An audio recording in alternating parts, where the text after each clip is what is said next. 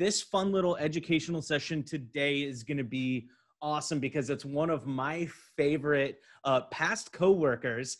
His name is Tim Hill. He also goes by Tennessee Tim. A lot of you may know him by that. A little history real quick. Him and I actually worked together, and the first time I ever met Tim was over at Jetline. I had never met another salesperson that had just as much energy and enthusiasm for the promo industry as much as I did, but Tim does. And so today we're actually going to have Tim talk a little bit about how he and how you can rebrand yourself using your passion and social media. So Tim, I'm going to go ahead and have you take it away, man.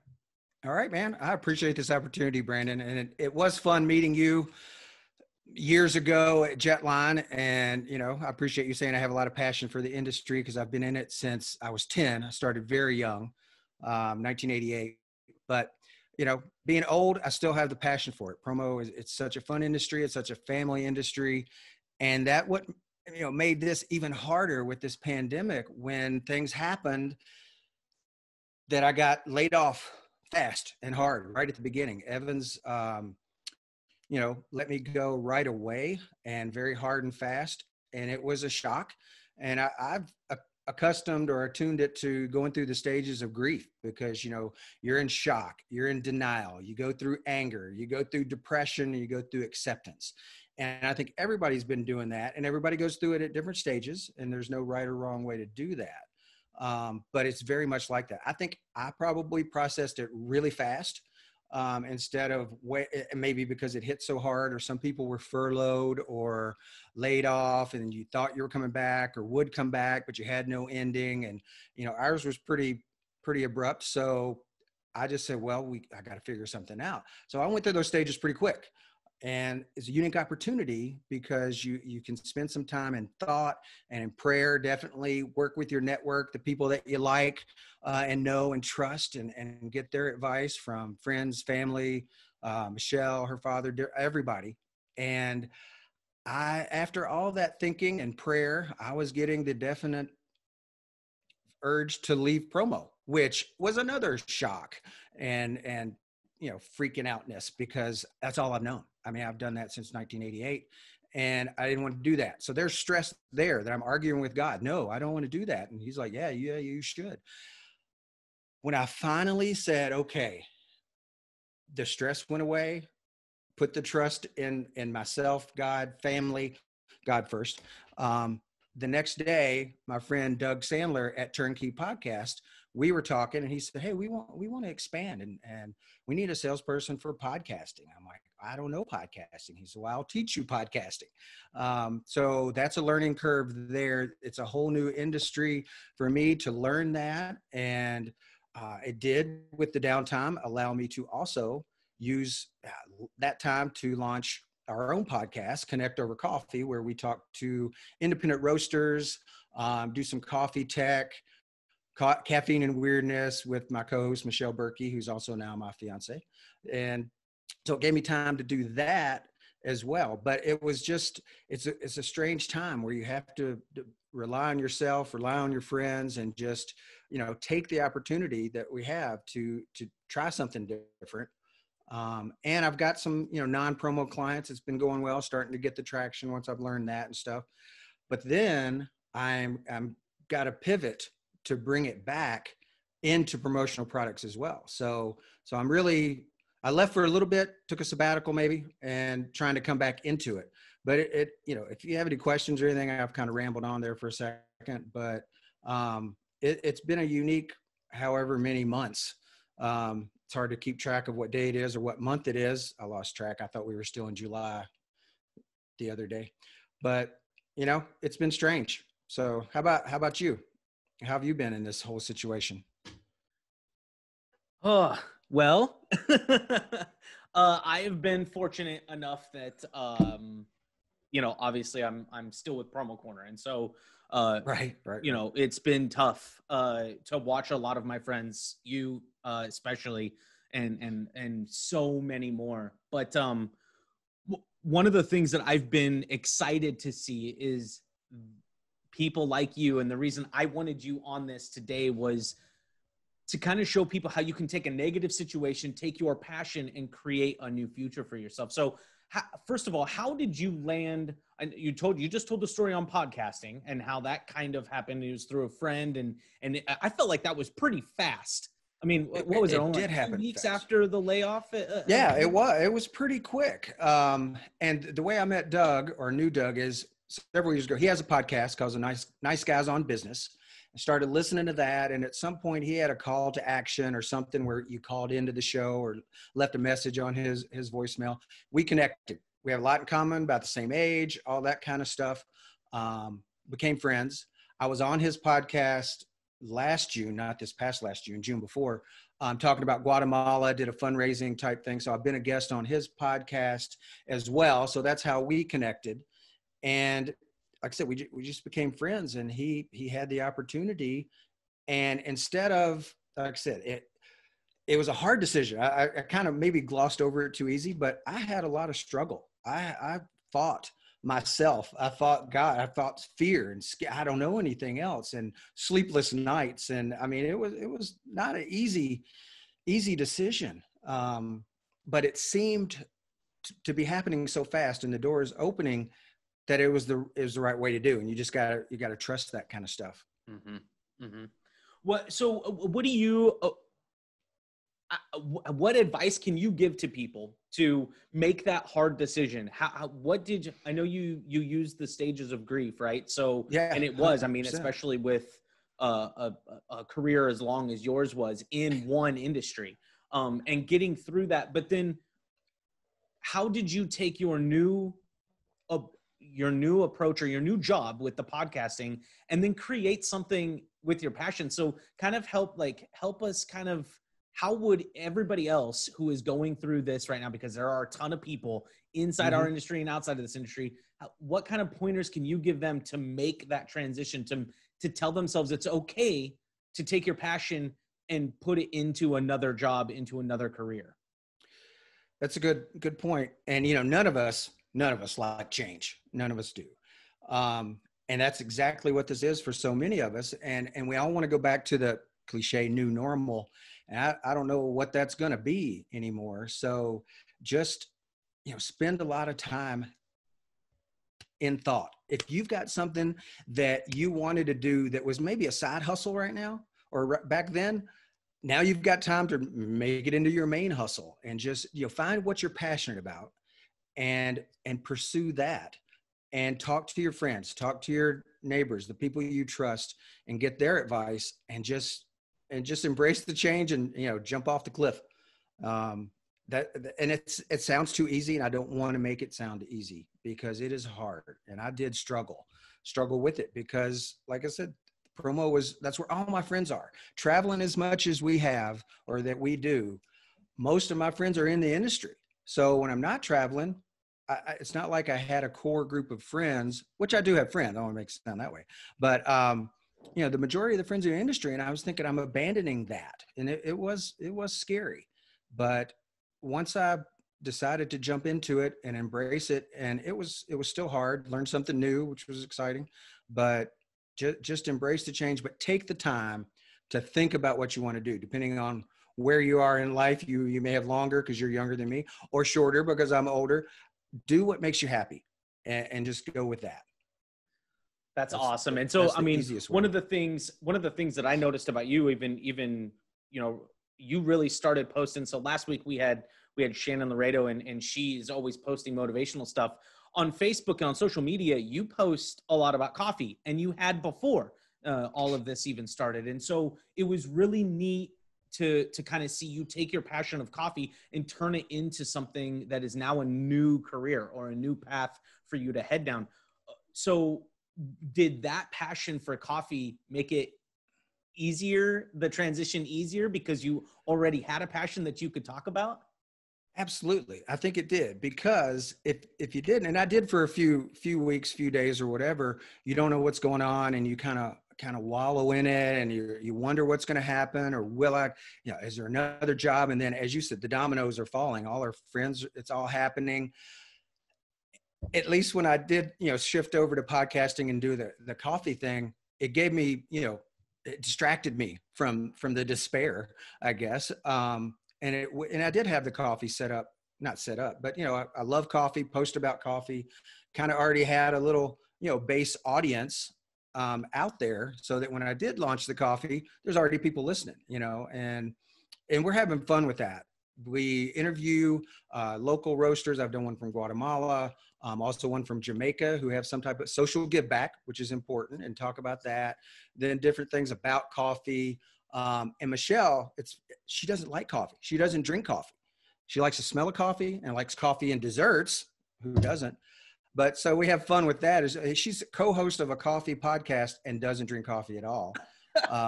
So we banter about that. We leave the bloopers in at the end, so you can, we don't want it to be so slick and polished, because, we're having fun. So the bloopers are fun at the end, but it did help to have that passion or, hobby, interest, whatever, to fall back on, to distract me from everything else that was going on while I have a sip of coffee. Yeah, exactly. Oh, me too. Yeah. Cheers, buddy.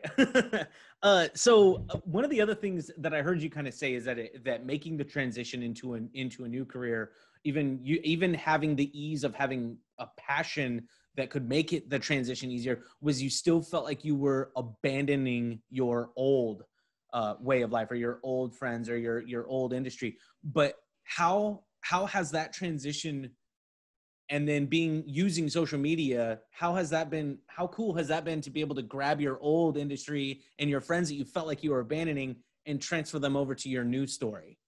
It has been fun. And it wasn't planned that way. When I thought I'm leaving promo, even though it hurt. But as I learned more about podcasting and how it is a great medium or a channel to get information across to folks, in a non-contagious virus way. I never know where to look, at the camera or the screen. It's crazy. I don't know. I look like a moron at it. But podcasting can do that, because you can have the immediacy of it. You can do a podcast today, or do a recording today. Like Michelle, my girlfriend, has another podcast, and she does a Facebook Live every morning, 10 o'clock, edits it, and has it live as a podcast by noon.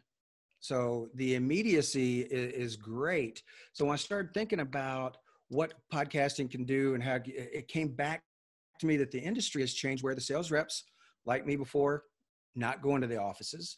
They're not doing trade shows. They're not doing all the things that we used to do, but they still needs to be done. How can podcasting do that? How can it accomplish that, what a sales rep used to do, or at least supplement, not replace, but definitely supplement. So if you're at an office meeting, you could film this, like what we're doing, or film a line presentation, and then take out the audio, turn that into a podcast, and then everybody can see it on demand at their leisure if they miss the meeting. Or you can do a virtual trade show. Like I know, a promo show, there's a lot of people doing that. But with the immediacy of it, if you have a new product, you can put it out there and make a podcast out of it. And then you can repurpose that content using the social media. Like you said, you can have it on a podcast, then you put it on your Facebook page, you put an audiogram on your Instagram page, and just drive traffic to your podcast and get your information out there. And you can change it up every week.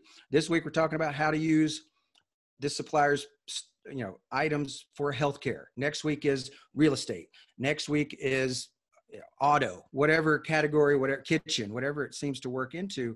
And then the distributors and customers can hear about that. You can have a rep chat. I just thought of that the other day. You could have a rep in the California area, and one in the Northeast, and one in the Southeast, talk about what's working in those areas, that and have the cross communication, cross pollination, or whatever. And then distributors and customers hear that and take that out and use it as well. And distributors could do that too, to their end users as well. They could talk about what they're doing, tell their story, and then here's how this item could be used for this industry, or here's a case history, or give the whole, the whole lot, bottom line of how it worked and what the return on investment was. So it's almost like you work in the podcast industry. I mean, you got all these ideas, my man. I have a new title too, podcastologist, and I have the shirt swag to make it work. I love it. I've been looking at the camera so long, I didn't even get to check out the shirt. I love it, man. Hey, speaking of social media and your old industry, I got some Facebook comments here, and they're coming through like crazy. Oh no. So we've got Teresa Danforth. She says, "Love your story, Tim, and your testimony." She also says, Thank you, Teresa. "It's really cool that you took your passion for coffee and God and came up with a new job." So that's really cool. Jessica Gibbons Roush said, "He can't get rid of us." It's like the mafia and the Godfather. I thought I was out and they brought me back in. That's right. No, and we then can't. over on the promo show feed on that Facebook watch group over there, we got the Shannon Walsh Laredo chimes in and says, "Fiance Tim, she is your fiance. Stop saying girlfriend." I said fiance once, and then I said girlfriend, and it's new. It's only a couple weeks old. I'm trying. Look at that, man. You thought you left the industry, and we're still chiming in, man. You can't leave. You can't leave. No, and it makes me happy. Like I said, that's where all my friends are. And if I can take something different and new, but still be where the friends are and where my passion is, because I love promotional products. I know how they work. I know they're such value. Then I'm blessed. It's a total blessing.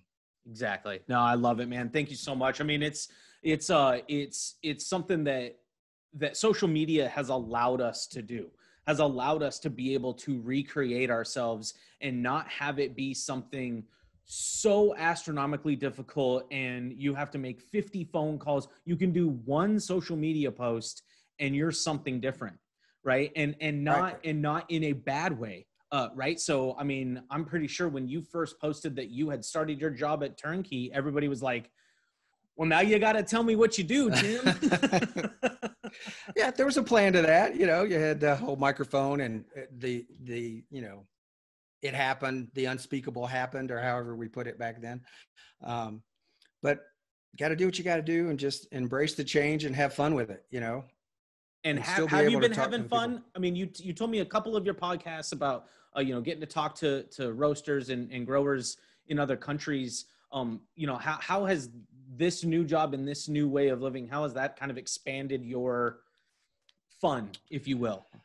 Well, it has opened me up to new people with clients of Turnkey that, there's business coaches, there's real estate folks, talk to a lot of Canadians. They look like us, but they're different. That they're so happy though, but they're they're fantastic. But people all over the world. There's a guy that's launching with us. His name is Uwe. He's in Germany. So I'm talking to people all over the world now as well, and helping them. And I've always been a helper. So it's nice to be able to help people get what they want, whatever their passion is, and launch it that way. And it's nice because at Turnkey, we have actually several different ways you can do it. We have a do-it-yourself online course, so like a 7-module course that you can absolutely do it yourself. And we actually launched Connect Over Coffee using that because I wanted to be able to say authentically, this course works. You can do it yourself 100%. Take that course, launch a podcast. If for whatever reason you get hung up, we have a level above that where we'll do it with you. So you do some of it, we do some of the editing, maybe do your intro, your outro, the music or whatever. And then a level above that, if like, I just want to record my podcast, you take it, we'll do it for you. So you can do it yourself. We'll do it with you or do it for you. So it's nice to be able to have those options throughout that way. Not too different from your old industry, man. Using promo to sell promo. You're using a podcast to sell podcasts. Yeah, exactly. I love it. And there's a lot of fun, and you can use with your podcast, you can use promo items to promote your podcast. You can use the earbuds or a phone charger or thing, the Hirsch GoPro you mentioned earlier. Shameless plug like there for Hirsch. So there's tons of products within the industry you can use to promote the podcast to promote your products. It's just a domino effect. That's awesome. That's awesome, man. Hey, so go ahead and tell everybody how they can get a hold of you.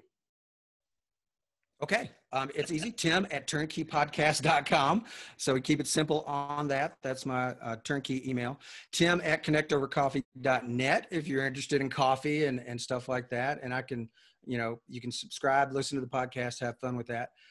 And you can go to turnkeypodcast.com to see the website wise to where all the options there. We have Turnkey Podcast on Facebook, Instagram. We're all the places.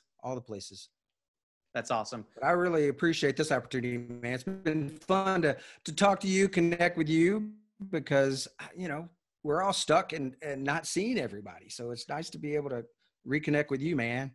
I appreciate it, Tim. We always had so much fun out on the road, and one of these days we'll get to leave our houses again and go out and have some fun. And as people who know you and me, I'm pretty sure you'll be able to find us at a local bar with probably Tito's or coffee in our hands. So or both. Gotta figure out how to combine those. I've never done that before. I haven't either. I don't know. Well, that's awesome. Trying to watch some football. Maybe we can watch some football. I don't want to go down that rabbit hole. So what I'm going to do is I'm going to go ahead. There will be one day in the fall, if there is a season, that you and I will be at odds, because A&M and Tennessee are playing this year in the conference only thing. So we'll be friendly, but at odds. Just watch the Facebook banter. It'll be great. Just come on either Tim's page or my page. You'll see it all. It'll be right there. 2 T's. Well, Texas thank you so much again, Tim. I can't thank you, Brandon. Thank you so much. So that's going to do it for Express Training Bites today. Make sure you catch us next Thursday.